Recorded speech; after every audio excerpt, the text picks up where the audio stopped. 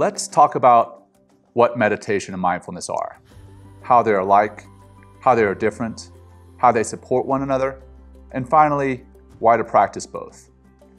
A lot of people use the terms meditation and mindfulness synonymously, and while they are definitely related, they are not the same. A meditation is a formal practice which usually involves a specific position or activity like walking, along with focusing our attention on some form of anchor. That anchor could be our breath or our bodily sensations or an object or a mantra. Additionally, it involves cultivating a mindset of acceptance about thoughts or feelings that arise during the practices. Mindfulness, on the other hand, is more specifically a quality of the mind or a way of living characterized by non-judgmental awareness about our moment-to-moment experiences.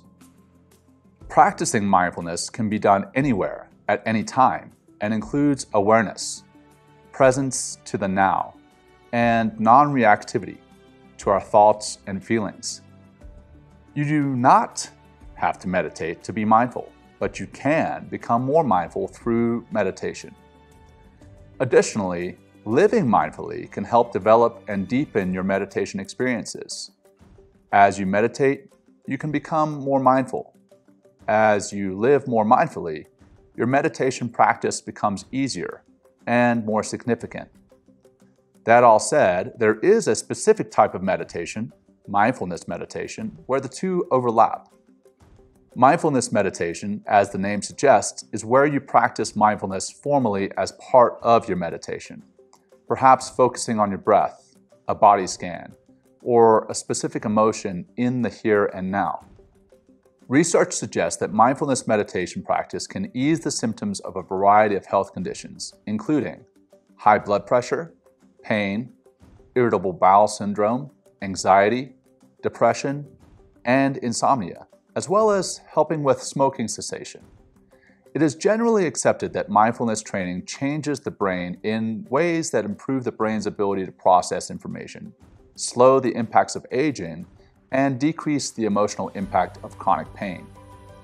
A handful of studies have investigated the impact of mindfulness-based stress reduction, or MBSR, on veteran populations with positive results. One study found that as few as 8 weekly sessions of MBSR, a one-day-long retreat, was able to decrease the severity of PTSD symptoms in veterans, effects which lasted at least 2 months after the sessions ended.